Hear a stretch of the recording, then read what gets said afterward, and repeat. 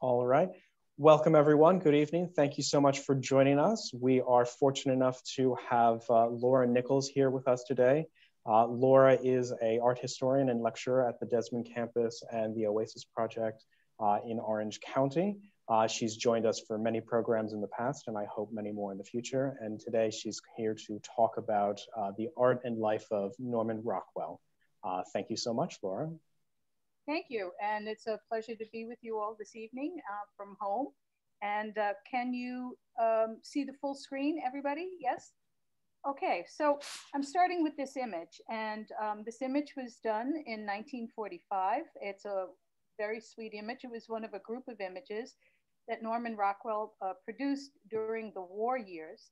And it was actually done for the Saturday Evening Post from his home in Arlington, Vermont in those years. But why I'm starting with this image, and I'll give you the little background story for it. The image, which is called Home for Thanksgiving, was created, as a Saturday Evening Post cover, but it was created using real people. And a farmer's wife, Sarah Helgwig, and her son Richard, who had just returned home from, who's an air pilot. He had just returned home to his dairy farm, his family dairy farm. And they were neighbors of Norman Rockwell, and Rockwell produced this as a very poignant image. Well, the image came into the hands in the 1950s of a Catholic priest, who then donated it, plus $500, donated it in 1959 to the Massachusetts American Legion Post in nearby to Stockbridge, Massachusetts.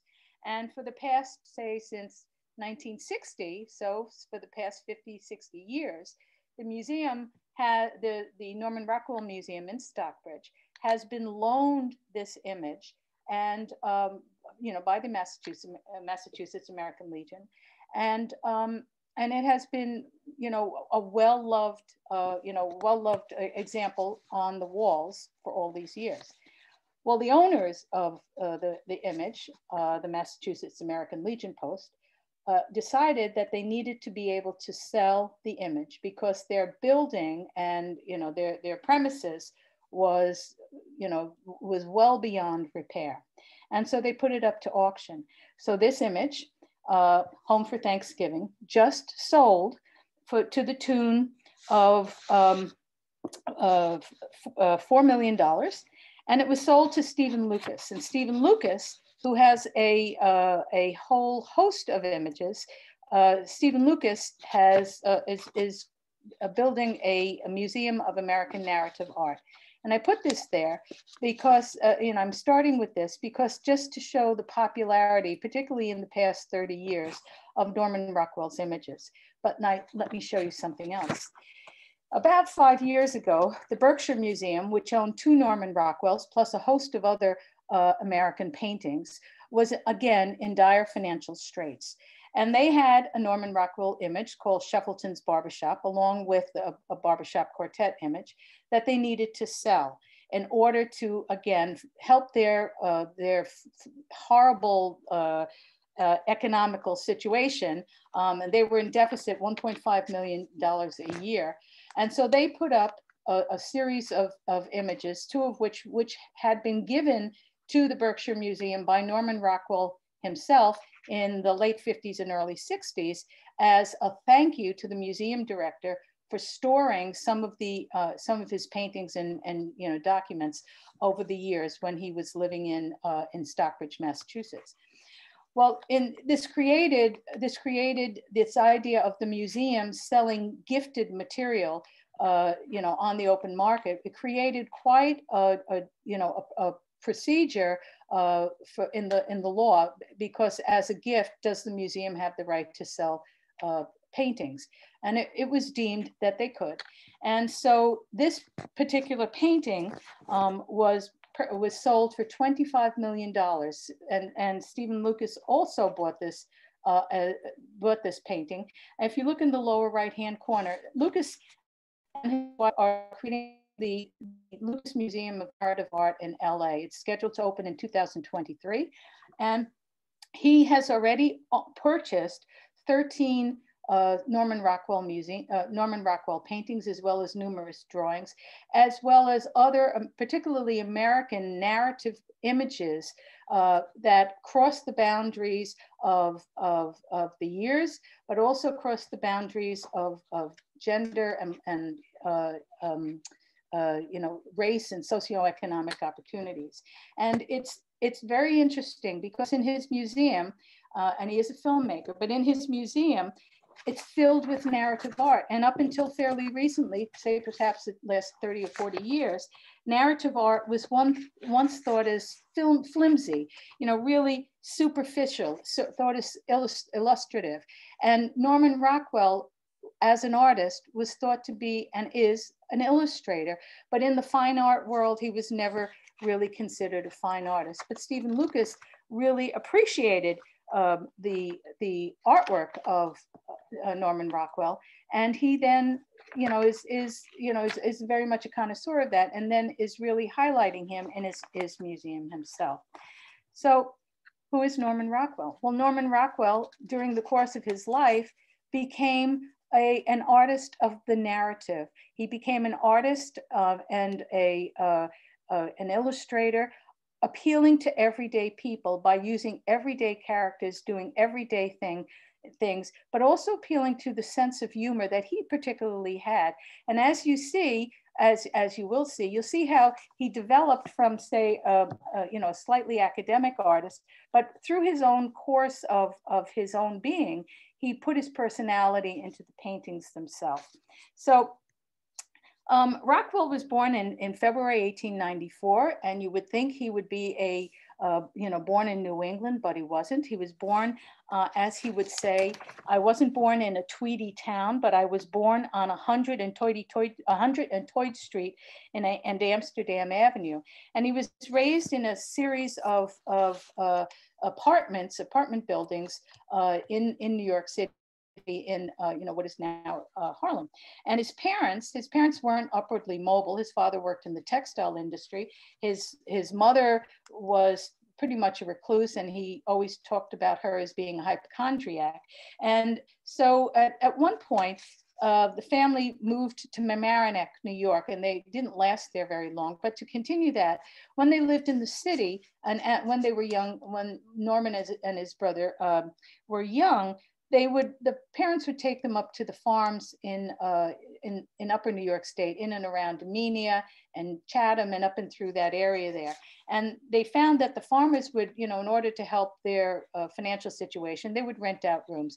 So Rockwell had these lovely memories of being a young child in the farmlands there, because he talked about the fact that, when he was in the farm, when he was on the farm, he was able to go out and play with the farmers' kids and do all kinds of happy things. And he said, the summers I spent in the country as a child became part of this idealized view of life. It was very much a happy dream, but I wasn't a country boy. I didn't like that kind of life, except later on in my paintings.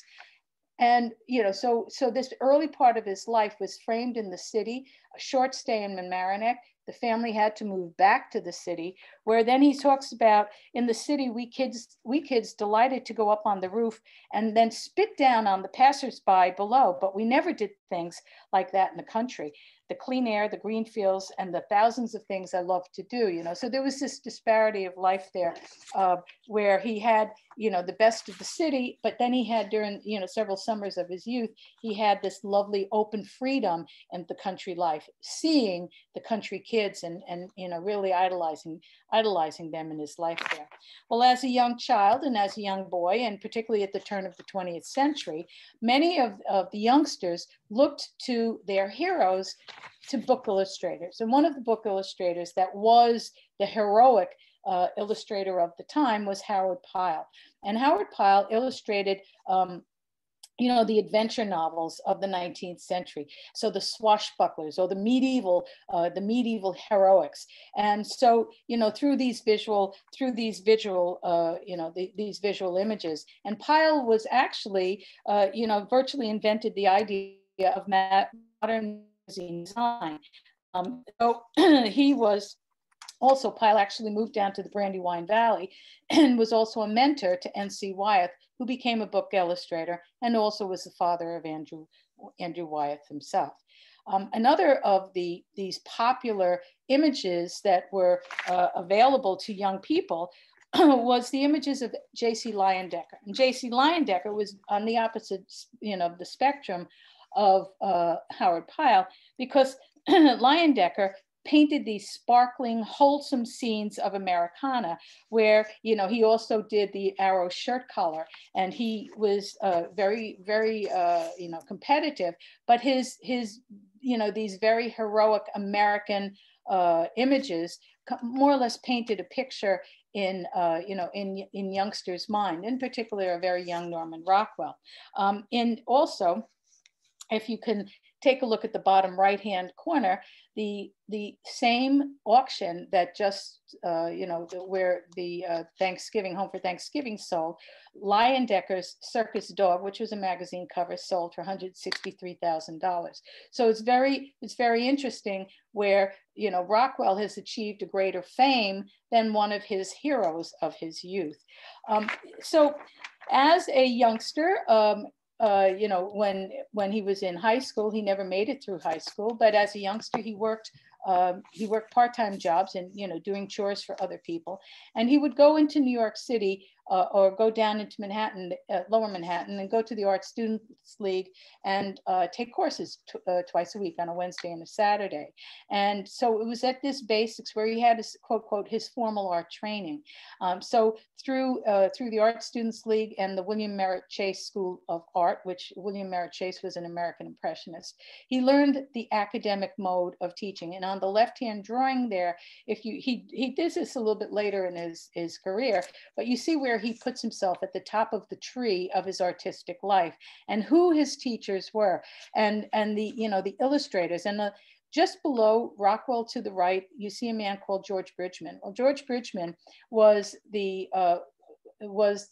parameter for anatomical drawing, and he, learning how to draw human forms in action and not action there. And they go even all the way back towards the 18th, 17th century there as well. And he always looked at himself as being a product of his environment and his artistic mentoring.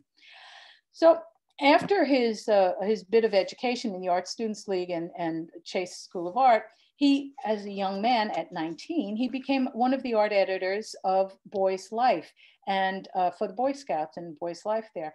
And at this point in his life, he started to produce calendar images for the yearly Boy Scouts calendar. But this is the very first recorded, 1913, his very first recorded cover that he did for Boys Life here as well.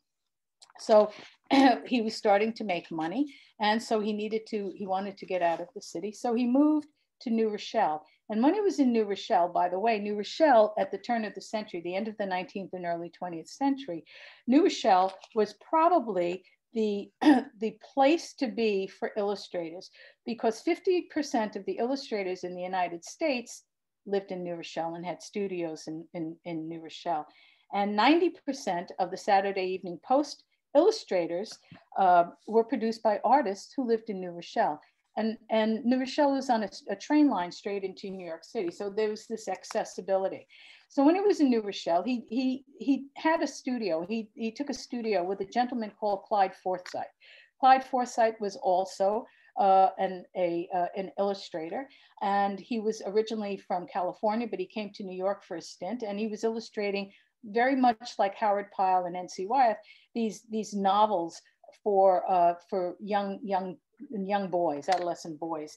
And but he also had this very wholesome way of portraying the American public. And if you look at the two images down at the left, the mother with the little baby or the little child collecting apples, and then the football star, the hero football star. So the other thing about Clyde Forsyth is Clyde Forsyth worked for the Hearst Corporation. And it was Clyde Forsyth who encouraged Norman Rockwell to gather up his portfolio and then, appeal to the Hearst Corporation to become an illustrator. And in recognition of that, produced a drawing he dedicated to Clyde Forsyth in 1913. And here in 1913, you can start to see the beginnings of where his very unique approach to the American scene is taking place, you know, where the action is taking place, the interest of the characters within the action there. And there's very, very fine attention to American or bodies, you know, the anatomical form of the bodies there as well. So what happened is that after Clyde Forsyth encouraged him to get his portfolio, Rockwell got his portfolio, he got on a train, he went down to Philadelphia, he went to the offices of Hearst, and right there on the spot, they bought these two paintings. One is The Boy with the Baby Carriage, and the second is The Strong Man. And they then became the first magazine covers, the first Saturday Evening Post covers that he created. And so let's just take a quick look at them. And because he used these with models that were from New Rochelle. They were local kids from New Rochelle here, where he had his studio. So the boy with the baby carriage, he has the three characters, these three little boys that lived in the neighborhood. And here it's on a Sunday, and these two boys on the left are going out to play baseball, while the third kid, who's still in his Sunday best, has to take his baby sister out for a ride. So here you have the two kids making fun of him. So here, that sense of humor going on there as well. Well, one of the boys were used in the same paintings, but one of the boys, Billy Payne, the one without the tooth there, Billy Payne posed for many of these images, but Billy Payne was was a little bit active as a child, and he would get very restless as Rockwell was trying to draw him and pose him and get him all moving around there. And he was posing for these images as an 11 or 12-year-old child. So he'd sit for a few minutes and then he'd start to jump around. So Rockwell, would pay him by a check. So the checks were found all over the place. So then Rockwell decided, well, he had to pay him in cash. So the money, was like, okay, he's given a couple of bucks after a couple of series there. So then he decided, in order to keep Billy Payne, calm, he would pay him a quarter every half hour. And so then, it was this quarter system to keep him quiet and able to hold the pose.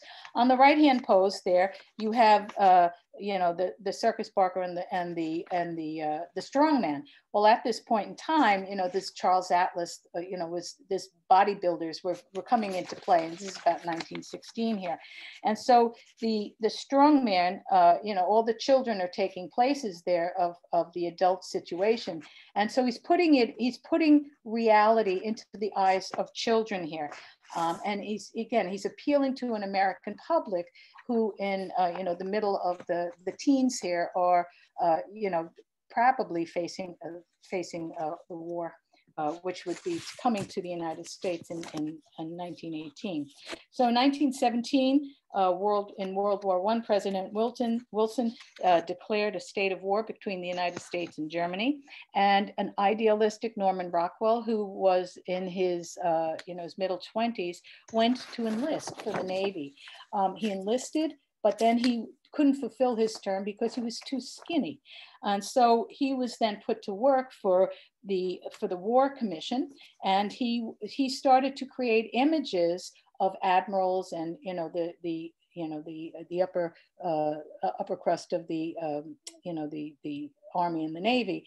And so he produced a series of images for them, and he began to make his his name known, particularly through these images there, and work started to pour in for him. So if you looked at the image on the left, They Remembered Me. Here he has, an image of an American soldier at the Hotel Ritz, very, very, and even though he wasn't on site, but here he has the soldier getting a package from home and all these wonderful things that he was getting from his family, like the socks and the food and the letters and all these wonderful things. So this was done to show the American people that things, even though they were very difficult, things were happy for a youthful soldier receiving a package from home. On the right-hand side, If Only Mother Could See Me Now, which became the cover for Life magazine in 1918. Here he has the young soldier sewing and doing a task that he would never have done at home. And again, these types of images appeal to the populace, the everyday people back home in the United States. So after the war, he began to, again, continue with his series of Saturday Evening Post covers, but they took on a different focus. And during the 1920s, particularly in the earlier part of the 1920s, he had several themes going on, and they were based on the innocent views of life, both with children and then young adults. And that was to encourage a feeling of, positiveness post a very serious situation. So the going fishing with the same three children that were used in, his first covers, they're a little bit older. So the going fishing is they're going off to, go fishing. And here you have the two ragtag kids on the outside and the kid on the inside who has all of the best equipment and all of the best clothing and all of that. And they go off to go fishing. And when they come home, who catches the fish? Well, the kid that doesn't have, that the kids that don't have the fine finesse of the equipment, but they have, the success of fishing there as well. And so then here's several from the Age of Innocence, where, again, focusing with the children, the sick puppy. The little boy has a puppy. He's pouring medicine or cough syrup, trying to take care of his little sick puppy over there. And then between the acts, the clown that is, changing his costume or changing his makeup, working on his makeup. And then on the right hand, summer vacation. Well, if you're a 12-year-old kid who, has to get stuck in school all the time, as soon as it gets to summer vacation, you do somersaults and, you gather all of that energy, because now you don't have to look at a schoolroom or a blackboard or a teacher for the next 2.5 months. Again, Leyendecker did a very similar scene with the clown, and that's the painting that Leyendecker sold. But Leyendecker and Rockwell have two very different styles. Whereas Leyendecker, and if you can compare the two, Leyendecker was very controlled and very hard-edged, and very, very masculine, whereas Rockwell's clown is a little bit more humane. And as far as, the character himself, middle-aged, he's not so well built, and he's doing an everyday task of taking off his makeup there as well.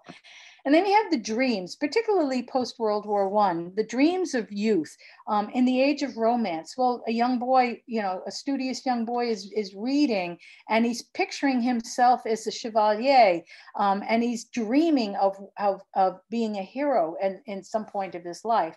And the escape to adventure, the magazine illustrator, perhaps himself, perhaps people he knows, again, they're doing these mundane drawings and tasks where he foresees himself or foresees the adventure going on in his mind, and then starts to portray that in front on the canvas in front of him.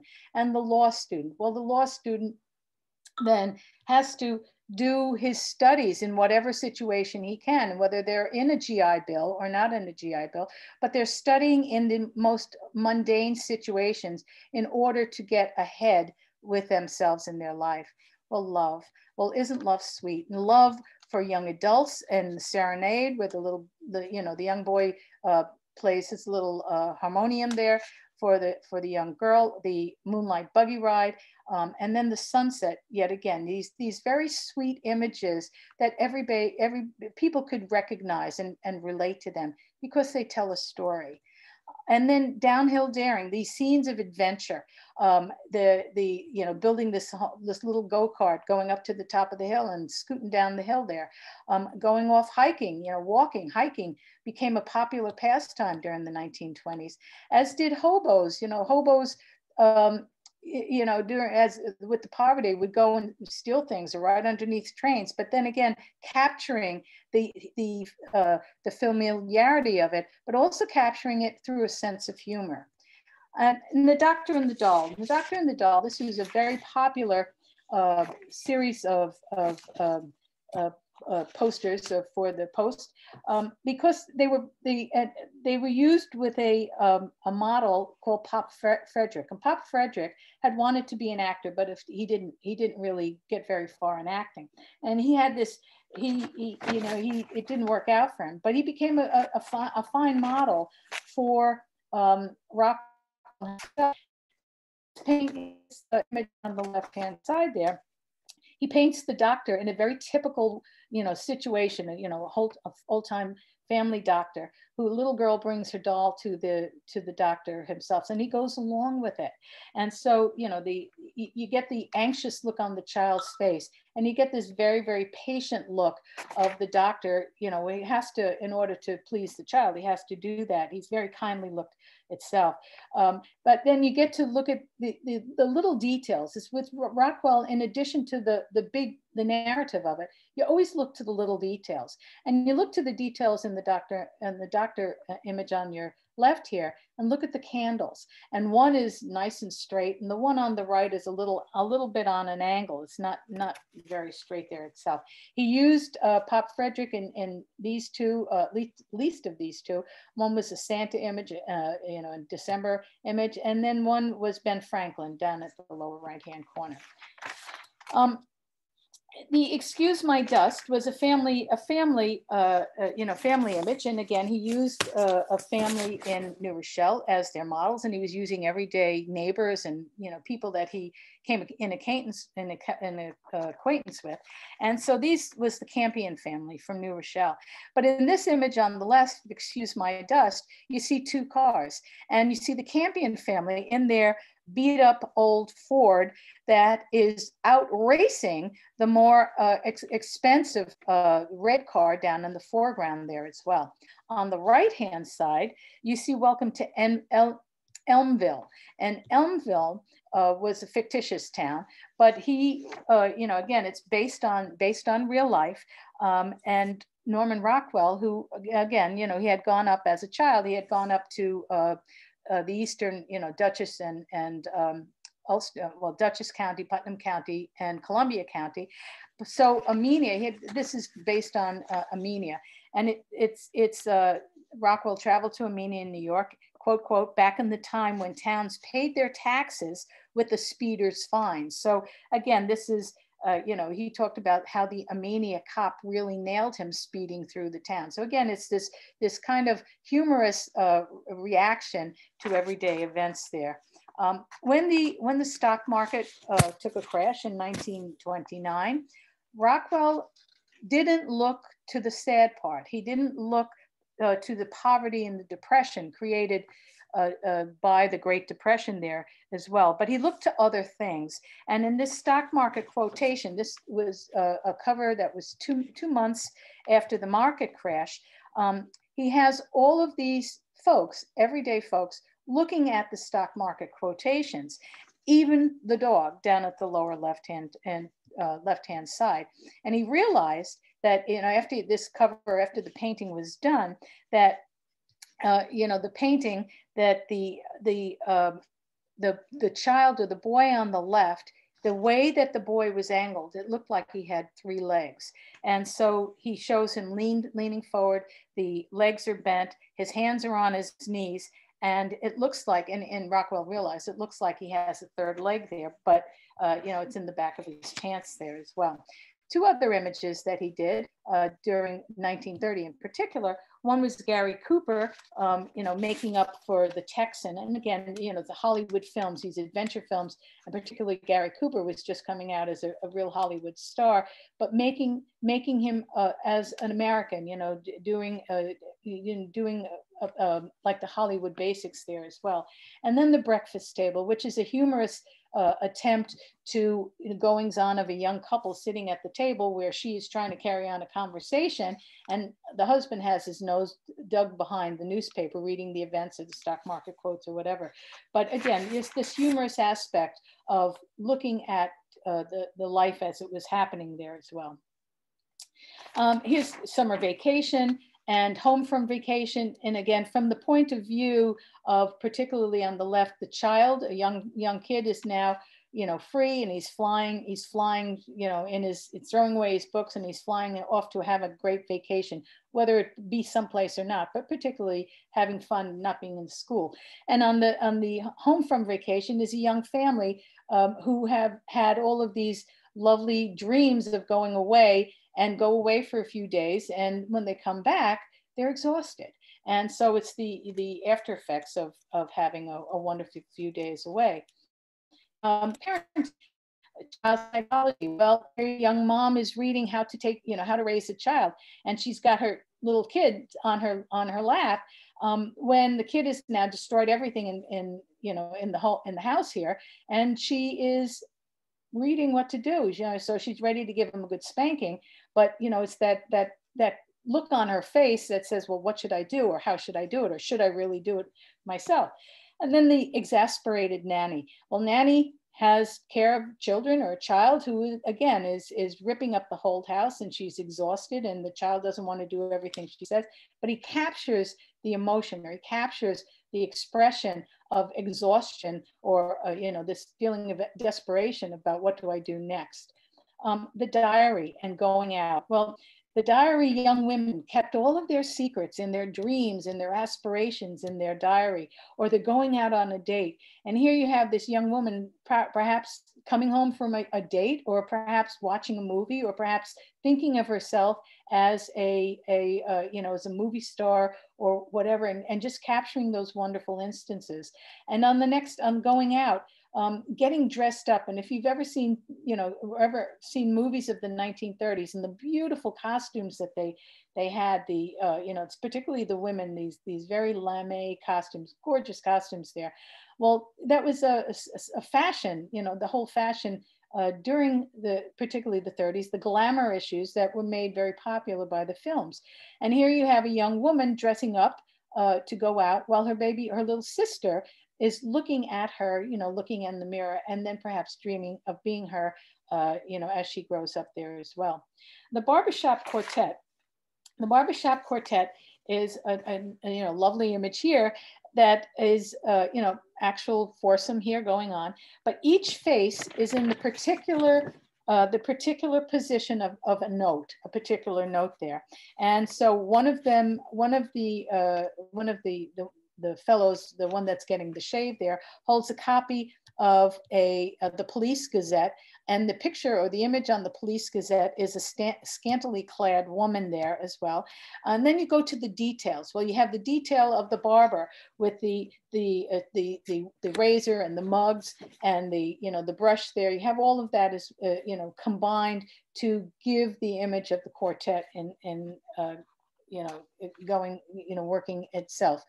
This particular image was made into a large mural that is outside the Barbershop Harmony Society headquarters in Nashville, Tennessee.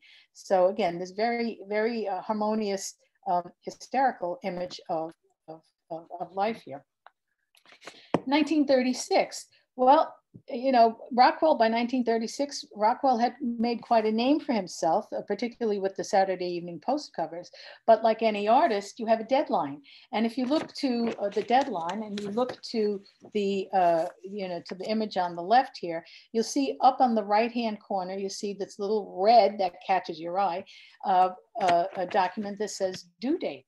So it's you know, he created this self-portrait of himself because he was at a loss for ideas. Well, I doubt he ever was, but he's staring at this blank canvas, what to do. But it's more that meets, it's really, then again, look at the details, it's more that meets the eye. It wasn't the deadlines that was so important, but it was the challenges of parenting, because by this time, 1936, he was married and he had 3 sons. And the 3 sons would run around the studio, making the studio a mess. And he would very often tell his wife to, you know, keep the kids out of the studio. And the wife's example was, turn this into a learning lesson, and you put up cards telling the kids what they can and they cannot touch. And so what's wrong, you know, what's wrong with the scene, you know, again, looking to the details here, if you look down at the lower left in the palette, well, what, you know, what is in the paint? not the brush, not the actual brush itself, but the handle of the brush. You look at where his sketches are. He should be looking at his sketches, but the sketches are underneath his feet, so he can't refer to anything. And then there's an empty matchbook that's on the floor behind that has the maul stick. And if you see what a maul stick is, if you look underneath the chair there, the maul stick is, it has like a pad at one end, and artists would use that to secure or keep their hands steady as they paint. So the maul stick is a very important aspect for making detail, so your hand doesn't shake as you're creating fine line, your painting as well. So, this not only is a great painting, but it was also for him, it was a teaching moment himself. As his career grew on, he was often asked, well, how do you create your scenes, or how do you make a picture? And so in the 1940s, there was an article based on his reminiscence and how he created a picture. He never referred to his images as illustrations or paintings. He always called them pictures. And his process is itemized from left to right. And so the part of the process on the left is brainstorming. How do I get an idea? How do I think of an idea? Well, he starts out with a rough pencil sketch. Then he casts his model. And when he casts his model, he creates the model. He gives him a costume. He asks his model to create all of these facial features. He coaxes them to create the facial features. And then when he does that, he creates a series of photographs. And, as you will see, photography played a very essential element, and particularly starting in the late 20s and the 30s, in the process of his painting, because they helped him gain the pose. And you'll see this as we go on. So he snaps these photos, and then he goes on to create a completely detailed charcoal sketch, and then he paints a colored sketch in the exact size that is needed for the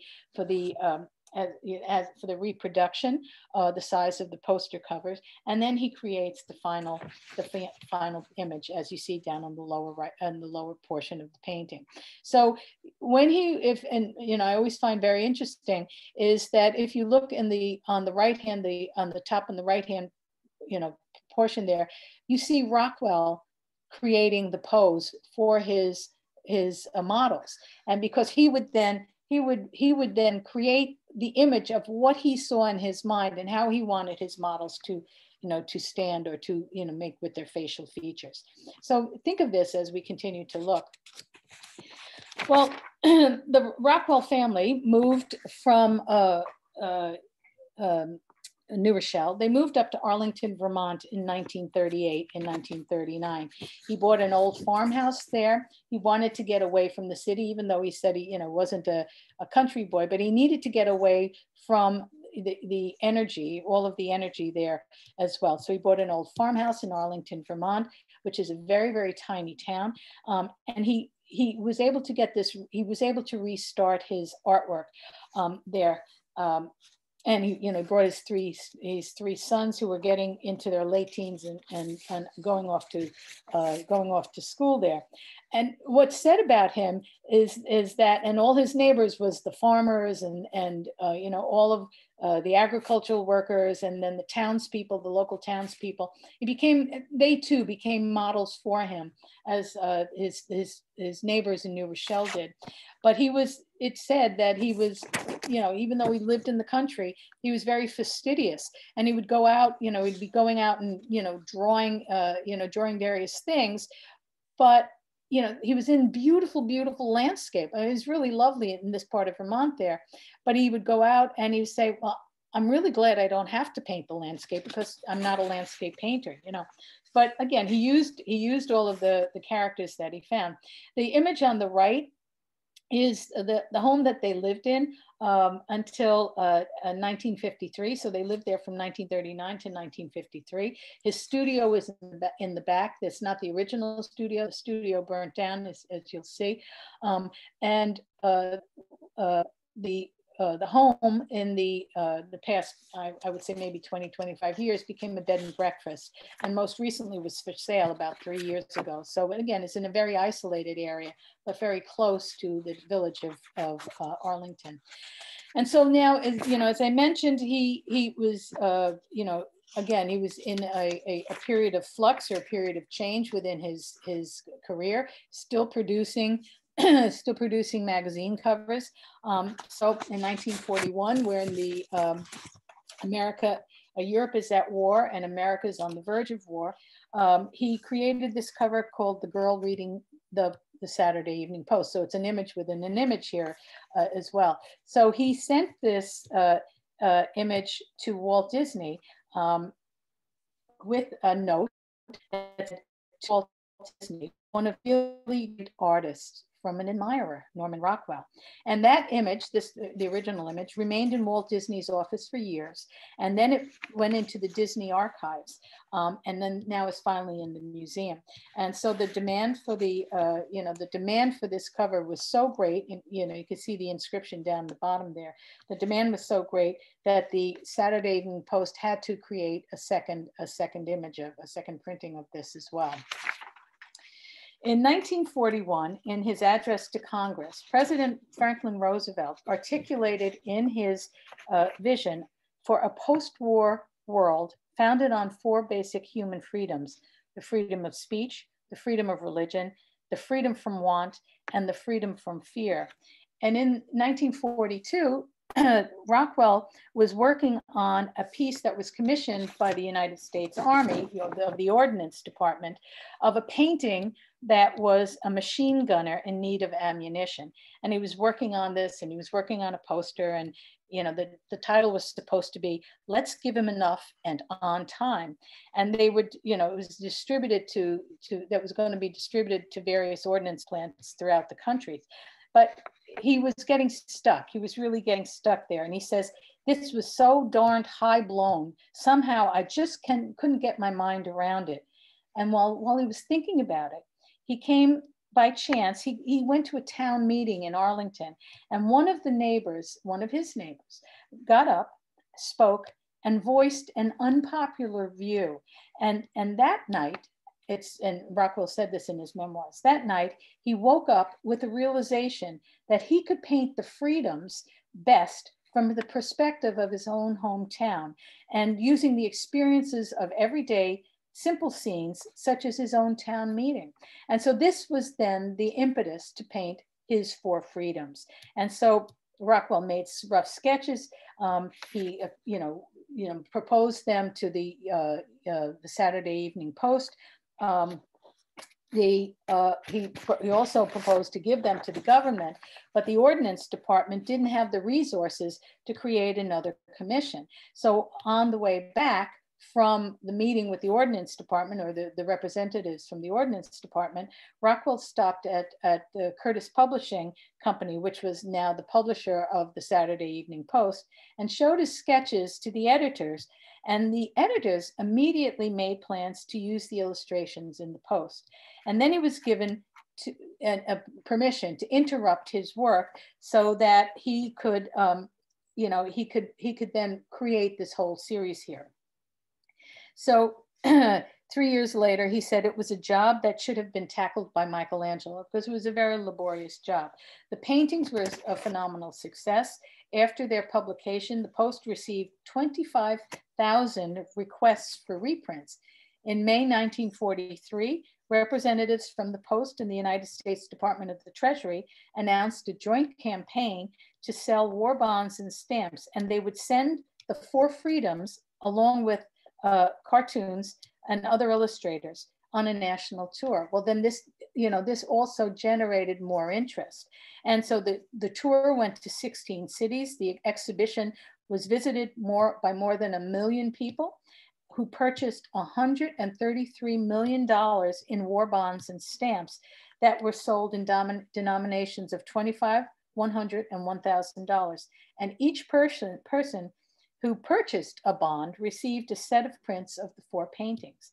And so each of the prints themselves were imprinted by war bonds. So it was a very, very powerful you know, powerful series. The background of the series was very powerful. So let's just take a very brief look at these, you know, these images here.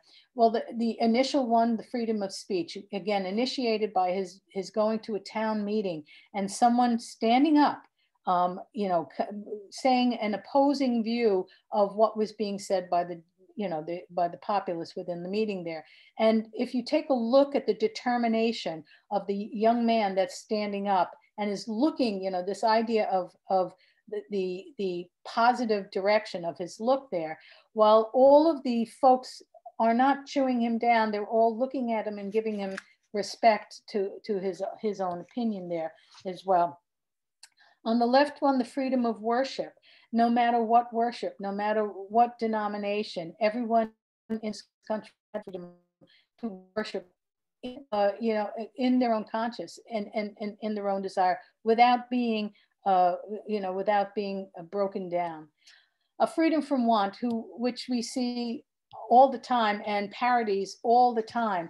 The Thanksgiving dinner, coming together as a family, grandma and grandpa serving the meal when all the members of the family are anxious and happy and glad to be there in celebration. And then the freedom from fear, a young child being tucked into bed by their parents who are, you know, this is the future, and the child is going to bed, and the dad is holding in his hand a newspaper that, you know, talks about the bombings that are going on.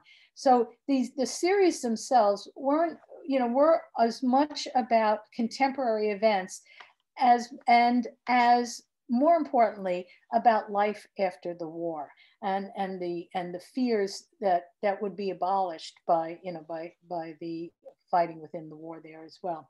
So the production, again, you know, being produced as a foursome, looking at them as a foursome themselves. As I mentioned, in the spring of 1943, Rockwell's studio burnt down. He recorded it again in his very, you know, harmonious, hysterical kind of way, where he talked all, you know, it's like a narrative, it's like a graphic novel, where he talks about how the studio burnt down and they had to get the fire department and had to call the fire department, and you think everything, you know, was going to rack and ruin. Unfortunately, when the studio burnt down, whatever was in the studio was lost. However, the good part, he was working on the freedom of worship at that time, and he had just shipped it off to the publishers a few days before that. And so, you know, it was at this point that he built a new studio in West Arlington and continued his work. So during the war, and starting in 1941, starting 2 months before World Harbor, you know, the idea of war, they knew it was coming, but he started this series that became very, very popular, and it was called the Willie Gillis Jr. series. And it was a fictional young man called Willie Gillis, and he created 11 covers during 1941 to 1946, and it was a series of the life of Willie Gillis. And Willie Gillis, in this first particular one here, is Willie Gillis is this young guy from, you know, somewhere in the United States, and he hasn't achieved any military status, and he hasn't achieved any fame.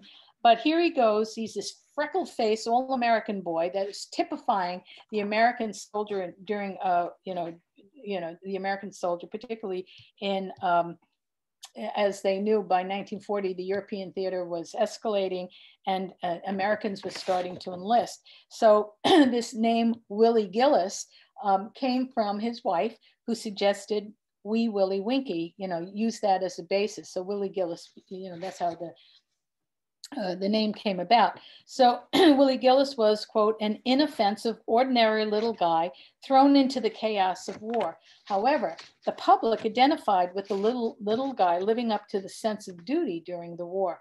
But they're very, you know, they're very particular in their illustrations because he caught the edge of them. So the model was a man called Robert Otis Buck and who was a sawmill hand in Arlington, Vermont. And he eventually enlisted into the Navy, and he served in the South Seas during the war. And so in this first one here, where Willie Gillis goes, Willie Gillis receives a package from home. The package from home makes you a popular guy. And so this is the introduction to Willie Gillis. So there's food, no delay. Everybody, once you get a package, and once you got a package, everybody was surrounded around you to see what you were getting and if you were going to share. And so he's surrounded, and he's outflanked by 7 American servicemen that are all smiling, thinking about perhaps they're going to be, going to get something, from the fate of the package. And 2 of the soldiers, 2 of the servicemen outrank him in position, and you can see that. And then you get to the additional ones in the series. So Home Sweet Home, Home Sweet Home, or On Leave, Willie goes off to fight. And again, you see the location, November 20. 1941, he goes off, but he's home on leave. And so he's home, and he's in Mom's house and under a log cabin quilt. And he is far from the activity. So this, again, is the returning to the comforts of home. On the right-hand side is Willie. Willie is at the USO, and he's being given all kinds. He's being catered to by 2 beautiful young women, given cake and tea, and they can't do anything more for him, or they can't. There's nothing they can do for him. And here's this young innocent surrounded by these 2 women. Well, this is his first experience away from home, and so he's really being opened up into the ways of the world there.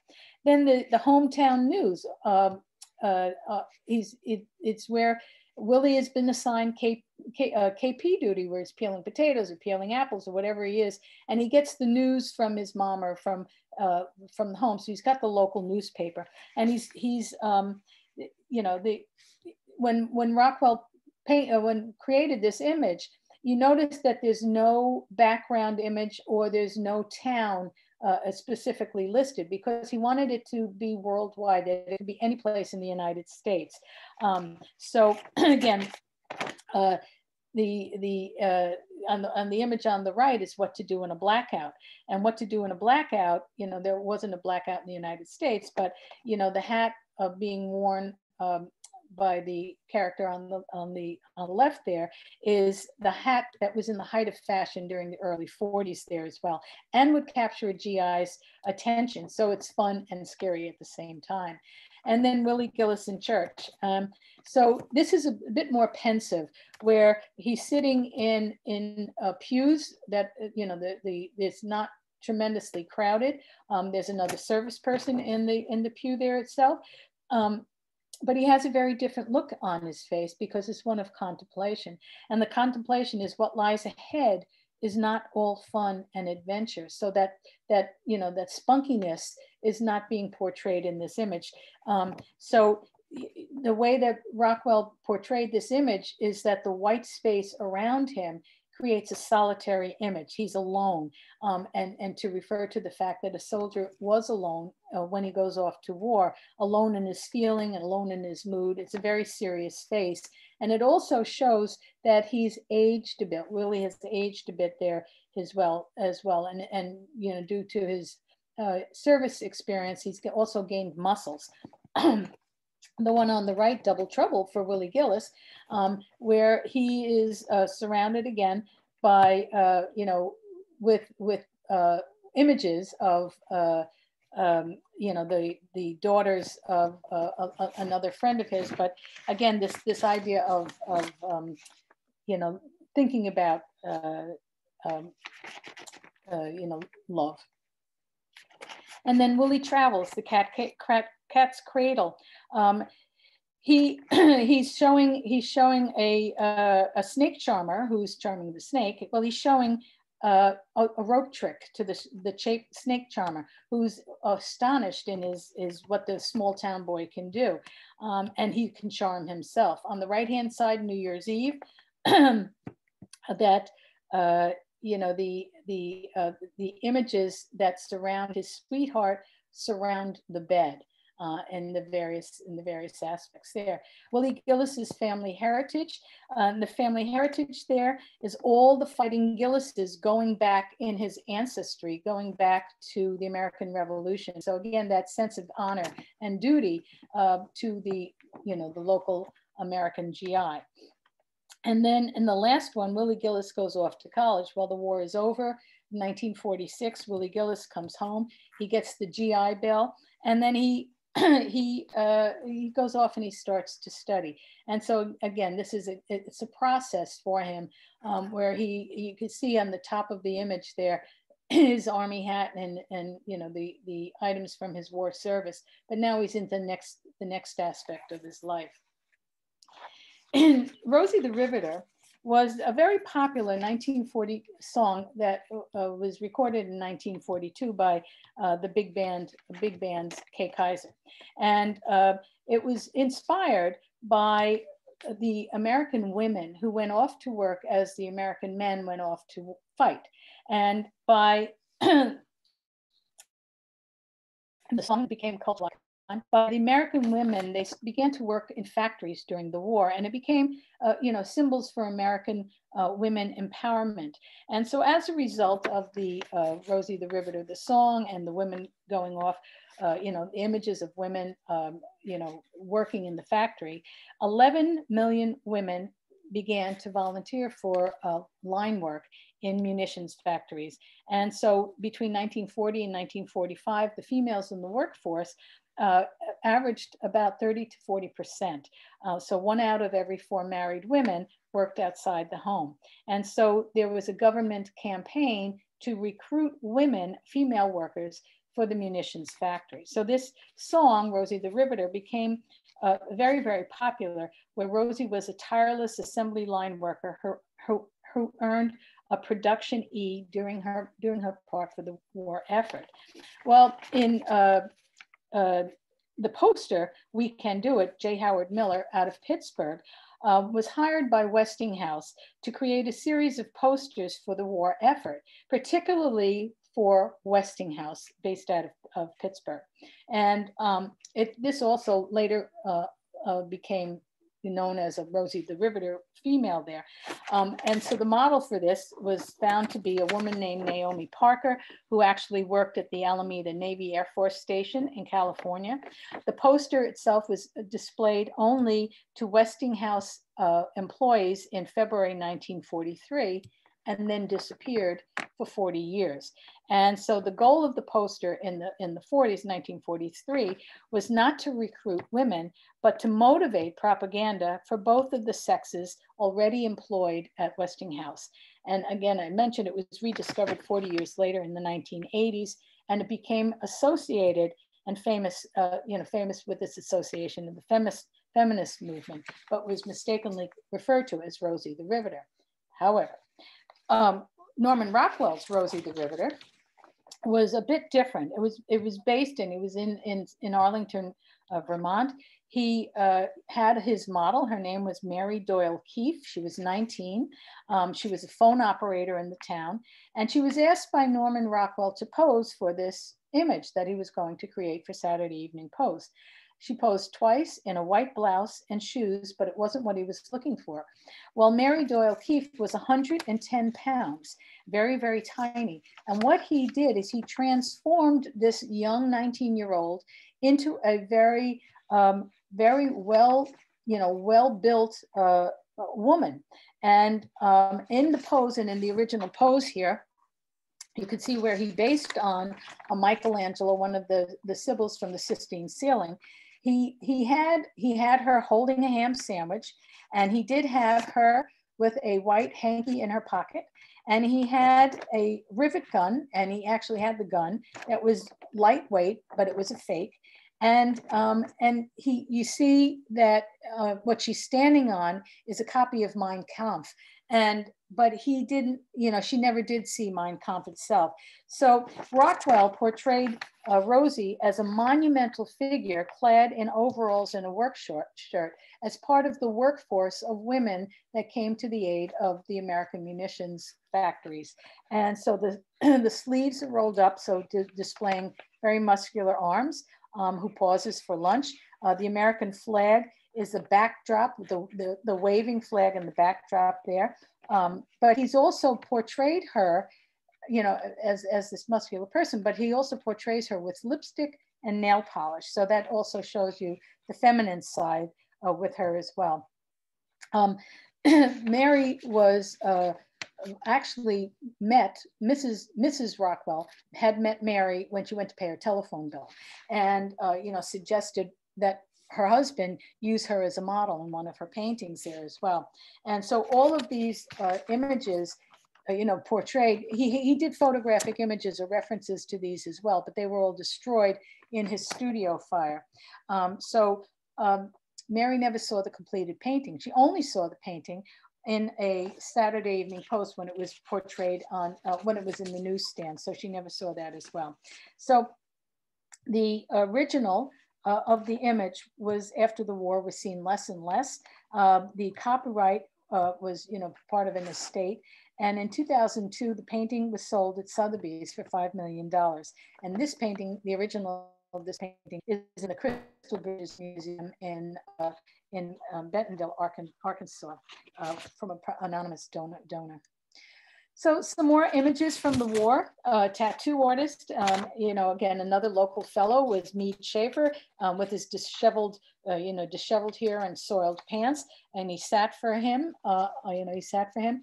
And what was very funny about this, if you take a look at the young man sitting getting his tattoos, and you look what's being tattooed on his arm, is all the names of his girlfriends. And every time he, you know, went on to a different girl, the tattoo artist had to cross out the old name and put in a new one. And then war stories. And in war stories, here you have an older fellow who has a son that's fighting, and he's listening to the reports and the you know, he's listening to the reports on the radio, and he's following along with them as well. So, you know, he has his son serving. The listening is more than a pastime, because he's also charting the battles, you know, the battles that are going along. And so on the background wall, he has the photographs of his son and as well there as well. At the end of the war, you know, the hasten the homecoming, you know, is always the big influence of buying war bonds and helping out the American cause. And so the hasten the homecoming, the American soldier comes home to not a very, you know, like an ostentatious kind of home, to an everyday, perhaps city environment where, you know, the youngster comes home and his family can't wait to meet him. And then on the Home for Thanksgiving, if you look at the bottom right, you see the original photograph that he himself set up of a mother and son who were his neighbors. The young man went off and he became part of the Air Corps and flew 65 missions. But the father was the milkman. They were the neighboring farm here as well. And then war stories, you know, around the potbelly stove in Arlington. You know, the youngster comes home and he talks about his stories, you know, holding a Japanese flag that perhaps he captured in one way or another. And everybody is listening to the stories, as well as perhaps the young brother that, you know, who's looking at his brother as a hero. On the right-hand side, the Navy recruit there is now home at last, and he's relaxing in the backyard with his puppy on his lap, and he's having a well-deserved rest there. April Fool, he produced a series of 3 magazine covers that was initially going to be one, and they became very popular. And he did them in 2-year sequences. And each of the magazine covers, again, you have to look to the detail, because if each of them were the April Fool's issue, but each of them are beyond what you see. So in the first-hand one, the older couple are playing chess, and you can see, I'll give you some examples of what you can see, that the coffee spout is upside down. There's barbed wire instead of, oh no, it's the wrong one. Sorry. the trout and the fish hook are supposed to be in the water, but they're sitting on the rug. There's a mailbox, there's a faucet. The wallpaper has two different designs if you looked at the left and the right. The scissors are the candlestick, if you look on the mantelpiece there as well. Bacon and eggs are on the decorative plate on the wall.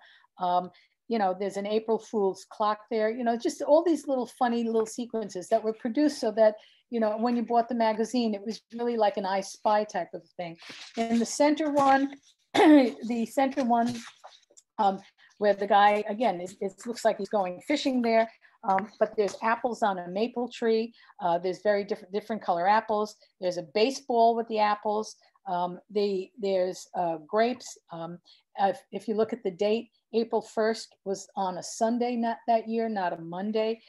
There's different color eggs, you know, and on and on. And then the very right-hand side one where the young girl goes into a store with her doll. You see various other images where like the electric bulb is growing on a plant. There's a pen hold with an eraser. There's a face on the clock, you know, very much things, but it was his sense of humor. And it was a way for, you know, some serious situations. And it was also a way to give the American people something, you know, fun to do, you know, by looking at a magazine cover. And post-war, again, there was this change in, you know, the young soldiers were coming home, they were having families, and, you know, there was, again, this change in some of the focus points of the magazine covers themselves. And so the babysitter, young kid, is supposed to be sitting and watching the baby. So all her school books are abandoned, and she's focusing in on how to basically shut the kid up. And with the teddy bear and the rattle, which are on the floor. And again, you know, with Rockwell's attention to detail, the chintz, you know, he uses not a plain seat cover, but he uses chintz on a slip cover. He uses an elaborate wallpaper design. The cola bottle on the left there is partial view. The book, you have the title of the book. On the right-hand side, The Great Debate. Well, mom and dad, young family, you know, are arguing over the breakfast table. And you can obviously tell that his opinion is more important than hers. In this particular case, they're arguing about the candidates for the election. The wife is sitting there sulking because she's convinced her candidate should be Harry Truman at this point. And the husband is arguing that his candidate should be Thomas Dewey. There's an overturned glass on the table. The child is sitting on the floor crying. So again, you know, that's how their issues, you know, are being worked out in the course of a visual narrative. Going and Coming is an image that is en route to a family trip to the lake. And again, Rockwell was still living in Arlington, Vermont. And so it is a story of contentment where the family is going off to vacation with all these high hopes and great time, and the kids are looking forward, the dog is going along, everything is really, you know, it's really as a family vacation should be. And they're driving their only family car, which was an old jalopy. They have the rowboat up on the top there, mom, dad, grandma, and the kids and the dog. So, you know, the folding chairs are tacked along the side. Well, a week or so later, they're coming home exhausted. They have great memories. But you could see the process through how he created this image by taking photos. And again, as you saw in the process earlier, by taking photos of various aspects of the composition and then creating almost like a storyboard from which he would create the finalized sketch. Rockwell had dogs and he loved his dogs and he used them as models in several of the paintings. Well, in 1948, one of Rockwell's neighbors in Arlington started passing around this very bad kind of a rumor. And it was about him and he wanted to get his revenge.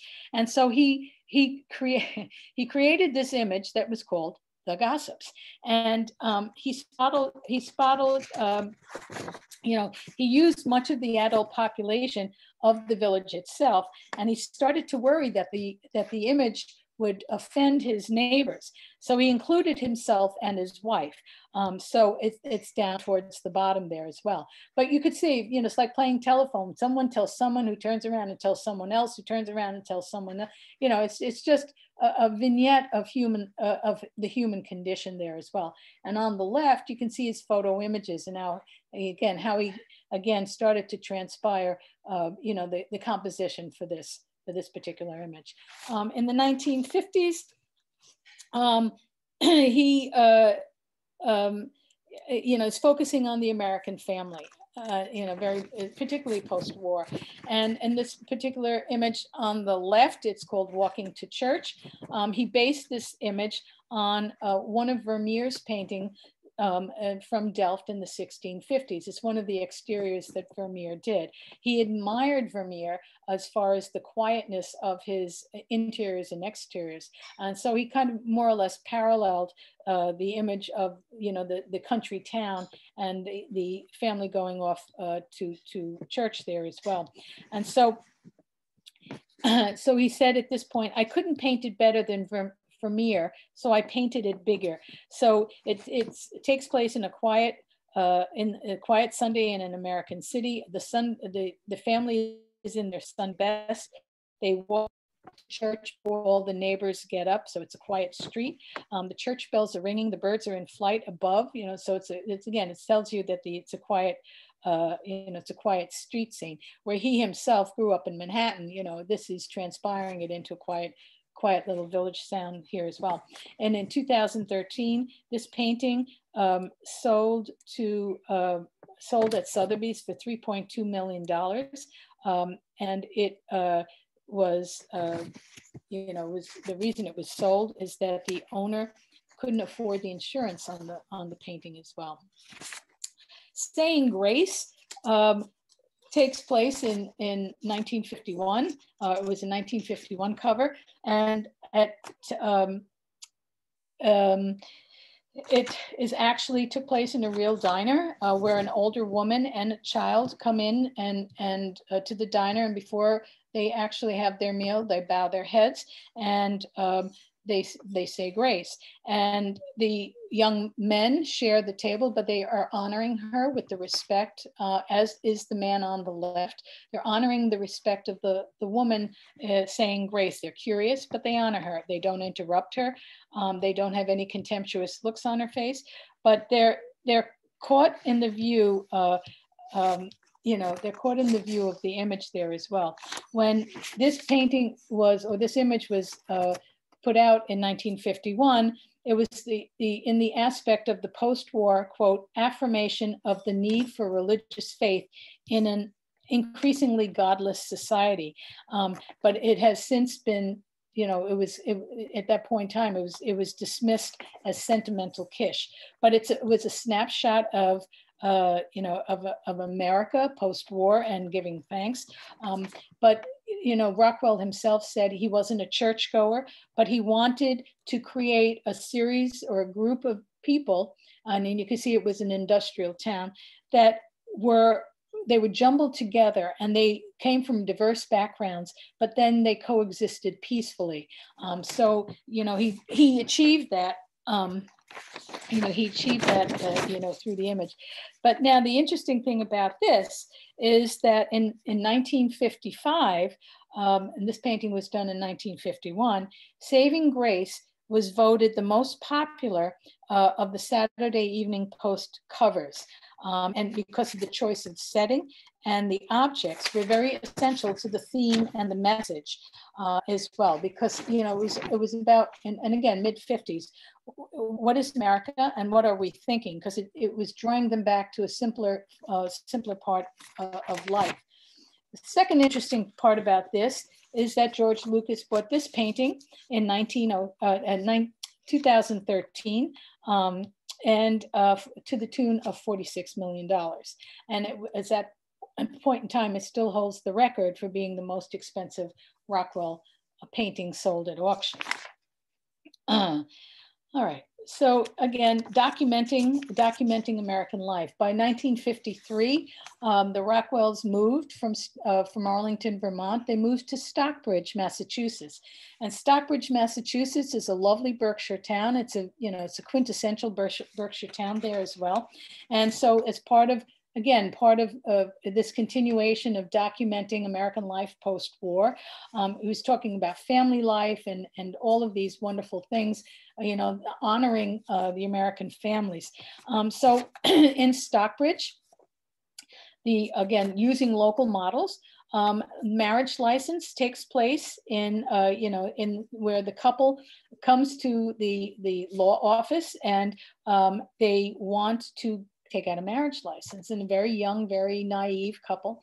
And so as his models, and it's very, the image itself is very, very detailed because you get the whole flavor and sense of the office itself. But the model there is the model for the town clerk was the town clerk himself, Jason Bauman. And he was asked Bauman to be the model because he had just lost his wife and he was mourning his wife.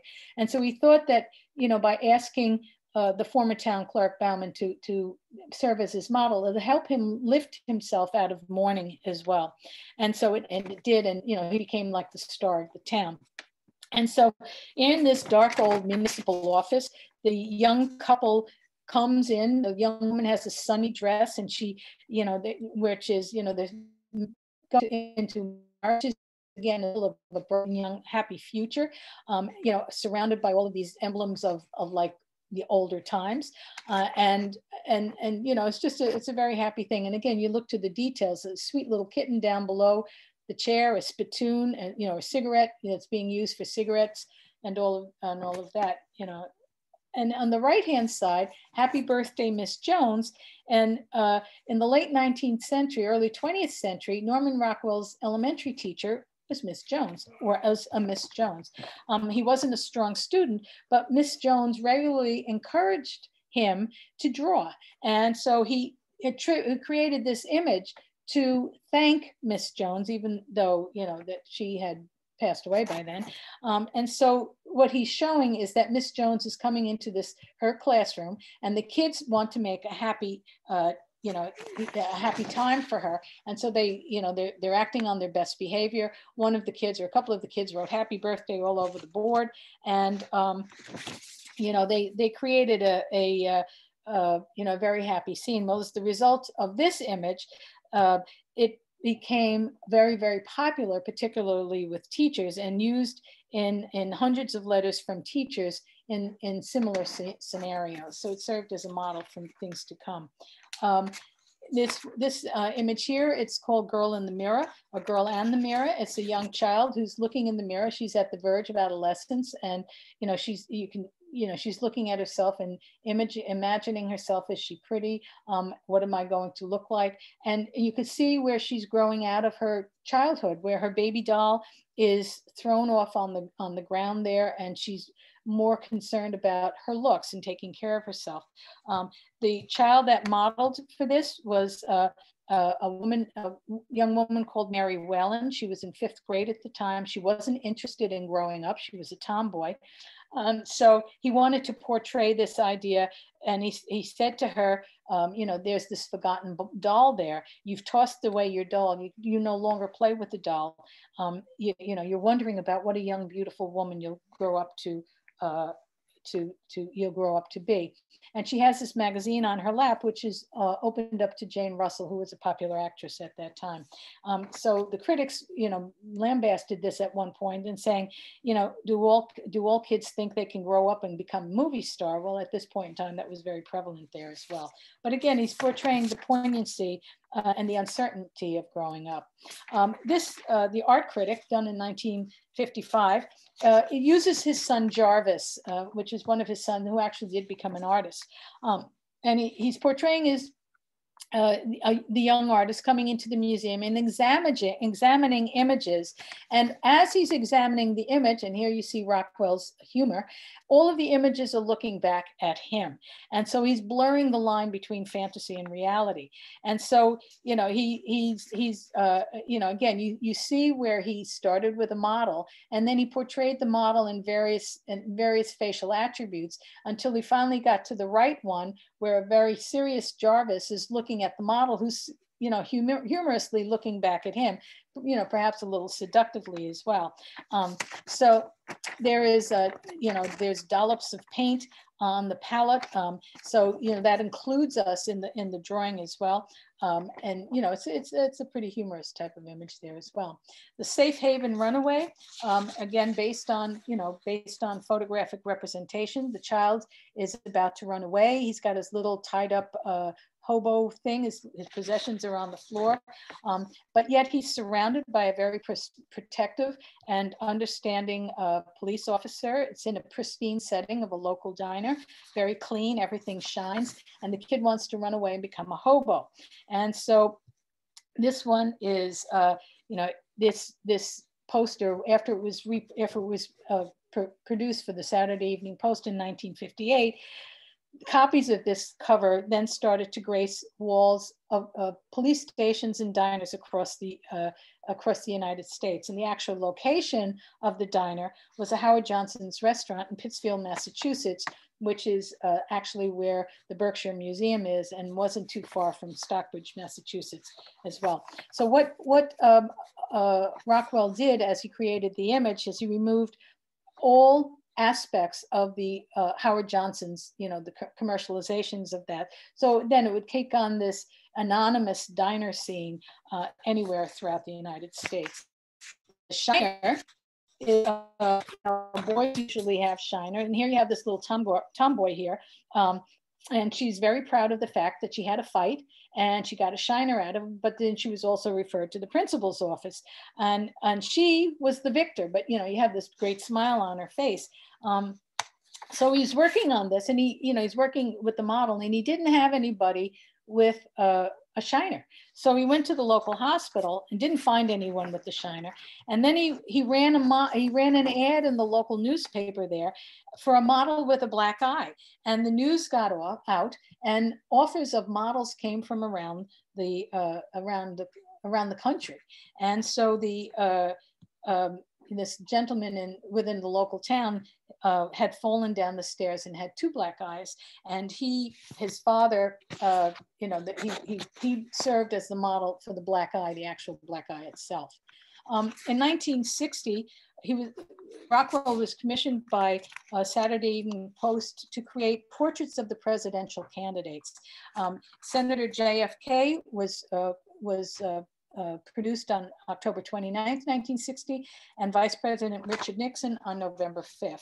When Kennedy won the presidential election, he was then asked to produce an image of the First Lady in a reflective mood. Rockwell used the same image of Kennedy one other time, and when Kennedy was assassinated in 1963. What's interesting, we just go back here, what's interesting about this is Jacqueline Kennedy, because in 1968, Rockwell had a gallery show, and among the visitors to the gallery show was Andy Warhol. And Andy Warhol was one of the first prominent contemporary artists to recognize Rockwell's merit. And he attended the show, and he bought two works, and one of them was a portrait of Jackie Kennedy. And and if you know Andy Warhol, he went on to produce a series of serigraphs, silkscreen prints of Jackie Warhol before and after Kennedy's assassination. And he talked about that Rockwell was, was an inspiration for him because of his portrayal of Jackie Kennedy, but also the way he portrayed the American people. And the image was, and what it's looked at, and it was looked at in that particular time, the critic says, in some ways, Norman Rockwell is to American painting what Warhol was to contemporary art at that time. So, you know, it had a very close assimilation. In 1961, you know, in the 1960s, Rockwell started to concentrate on social issues and you know, very contemporary issues there as well. And he was serious subjects. He was looking at serious subjects. And in the 1960s, there was growing concerns about the nuclear arms race between the United States and the Soviet Union. And he looked for a way for him to make a contribution, very similar to the Four Freedoms during the 1940s. And so he was working on a mural for the United Nations, and that mural became one of the inspirations for him. So he took the idea of the golden rule: do unto others as you would have them do unto you. And so he began, you know, it began as a drawing. The work began as a drawing, inspired by the United Nations humanitarian mission that was conceived in 1952, and he worked with 65 models, so 65 people that represented the world's population and the world's nation. And so he then created, the idea was then to express hope with the new peacekeeping organization of the United Nations. Rockwell did extensive research, photo displays and models, and then he combined them all together within the piece itself. But he became very disparaged with the way the image was going. So, that was in the 1950s. He picked this up again in 1960, and he re-envisioned that, and he created the image that you see before you. And he focused on the idea, I'm focusing on the idea of a common humanity. In 1985, the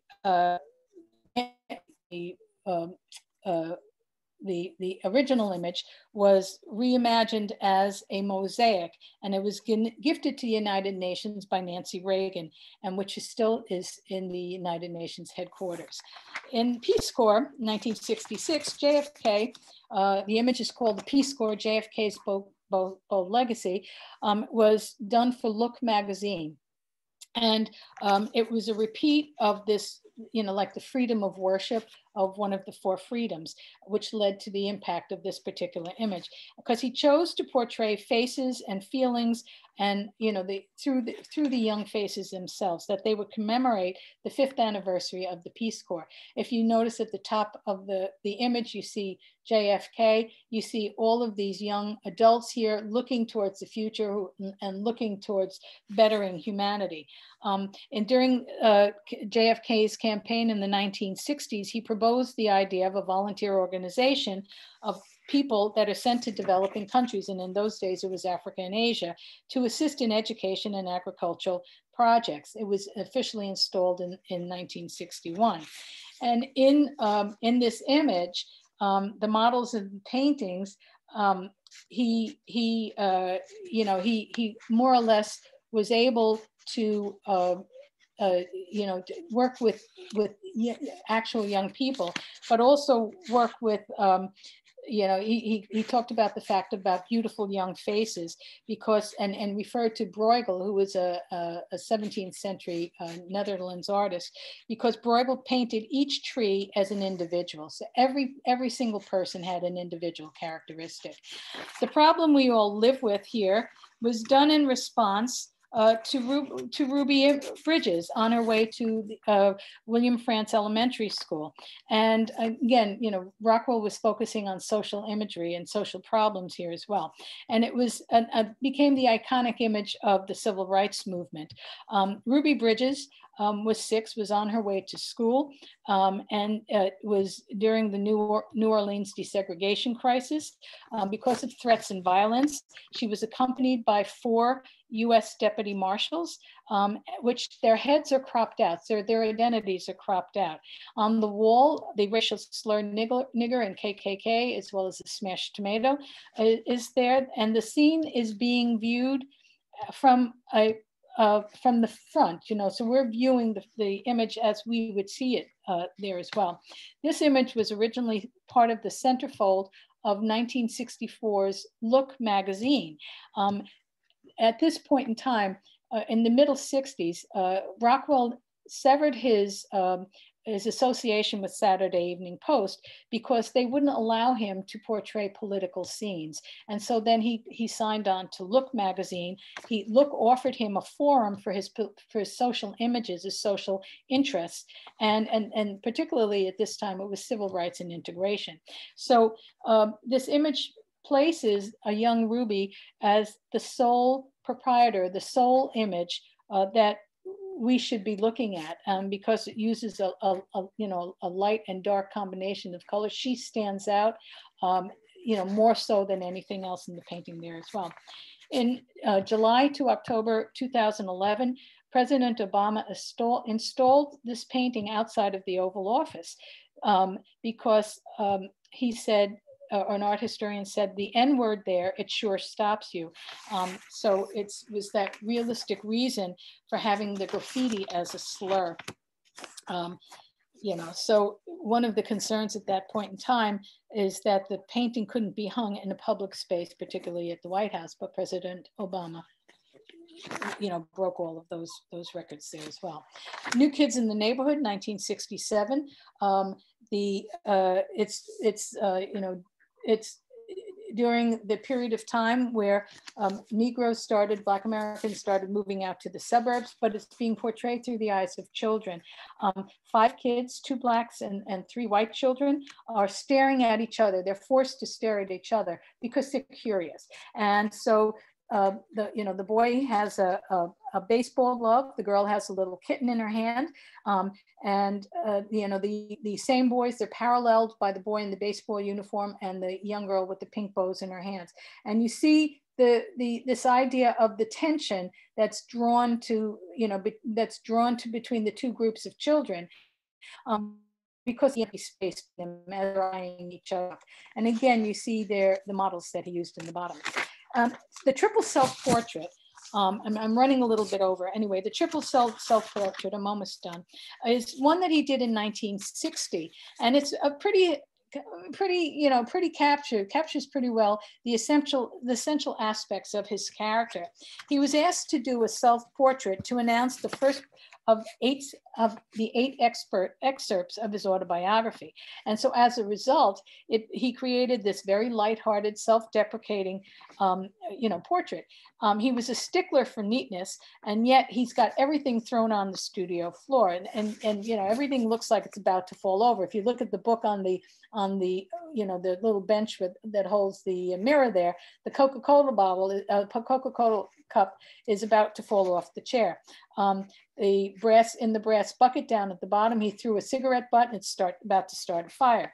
The helmet on the top is usually, used on is a prop. It was used on an unused easel, but it came from a visit to Paris that he made in the 1920s. And on the right-hand side, you see 4 self-portraits: Dürer, Rembrandt, Picasso, and Van Gogh. And he used those as his models. I mean, they were there in the background for him. The Connoisseur is an image that, many times during his career, Rockwell said, I am not a modern artist. I don't particularly care for modern art, but it's art. And so he created this composition about a conventional say, art critic with the suit and the umbrella and the hat, looking at a drip painting, on the style of a Jackson Pollock there as well. And again, Rockwell always said he wasn't a modern artist. He was fascinated by it, appreciated it, but it wasn't his thing. By placing the Connoisseur with his back to us, it leaves us as, the viewer, a chance to interpret, as we should, as a narrative painting there as well. So Christmas Day, he always thought of Christmas Day, and he was very, very fond of Christmas, but he always said Christmas Day was on December 26th, because when Rockwell was in his prime and as he had children, he would they would visit Uncle Gil on the 26th, and that was when all the celebrations used to take place. So he'd visit, the family would get together and visit in Stockbridge. So Christmas was a very special occasion, and so Christmas also as a holiday, and for the Saturday Evening Post, was very popular. The portrayal of Santa Claus, and Pop Frederick was very often the model for the Christmas. The image for Santa Claus. On the image on the right is a hysterical image, because here you have this young child who believes in Santa Claus, but now he's questioning because he opens up the bottom drawer, and what he pulls out is a Santa uniform. Stockbridge, Massachusetts is the quintessential town where he moved to in the mid 1950s, and he lived there until 1978. And so there's the scene there up in the very top. It's called Main Street Stockbridge. And Main Street Stockbridge is a compendium of buildings, and I'll just explain to you very quickly. In the center of the image, you see a building with a picture window and a Christmas tree in the center. Well, originally that was when he moved to Stockbridge, that was the original location for Rockwell's studio, who then created another studio behind the Stockbridge Inn, which is the big inn on the right-hand side. So here you have all of these little town shops, very wide main street there, but all of these town shops that are more or less lit up for the holidays, that are surrounded by the Berkshire Mountains. The town exactly looks today as it did in 1967. It's retained that image. When this painting is on permanent display in the Norman Rockwell Museum, and when you go to the museum, very often you have a docent that was either a child or was used as a model in some of the earlier paintings, and they very often tell the stories, very personal stories, about growing up in Stockbridge and having being in a Rockwell painting. This painting took a long time to complete, but what you also notice that in the center of the painting is 1950s car. On the right-hand side, particularly, and on the left, you have 1960s cars. So, it's this timeless quality itself that is being portrayed. So again, it's this quintessential holiday image. Rockwell lived in Stockbridge for the last 25 years of his life. He saw it as the, quote, the best in New England, the best in America. And, every year, starting in the beginning of December, in honor of Rockwell's, course in the town there, they create and they decorate, the town to look very much like this image itself. I mentioned earlier that Rockwell was always viewed as an illustrator. He made pictures. He always created these pictures. Well, in 2001 to 2002, there was this great retrospective exhibition in the Guggenheim, and the Guggenheim is in New York City, and the museum walls were filled with all of the Saturday Evening Post covers. And it was at this juncture in time in 2000, about 20 years after his death, that the leap was made from illustrator to fine art because of the show in the Guggenheim itself. So if in Stockbridge, Massachusetts, the museum, it's a new museum, and it has all of Rockwell's, as many as they can of original paintings, but also all of the magazine covers downstairs. They relocated the studio from the town center of Stockbridge to the grounds of the Stockbridge Museum. In the interior of the studio, they set up him working on the Golden Rule. So they set up as the studio would have looked.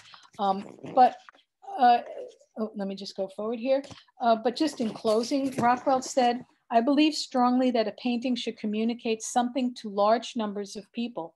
So according to some critics, my work is old-fashioned, trite, banal. This criticism worries me now and then, especially when a picture I'm trying to finish is going badly. But I learned I can't change. I'm not a modern artist and never will be. I don't see things the way modernists do, even though I enjoy their work. I've been an illustrator since I was 16 years old. I'm not particularly satisfied with my work, but I'm always trying to improve it." And he goes on to say in 1960 that the view of life I communicate in my pictures excludes the sordid and the ugly. I paint life as I'd like it to be. And so, you know, here you have a man who worked for his entire artistic career, creating pictures, as he would call them, that relates to the American way of life, or American way of life as he saw it. It relates to everyday people by using everyday, you know, his neighbors as everyday models. And he created this narrative. His paintings are meant to be read. They're meant to be understood without a severe intellectual interpretation, because you adjust, or you attune yourself to the message that he's portraying. And they were very, very visual messages, as they were made very popular by the Saturday Evening Post. So with that, I thank you very much. If you have a question, hopefully I can answer it. And so there we go. Thank you.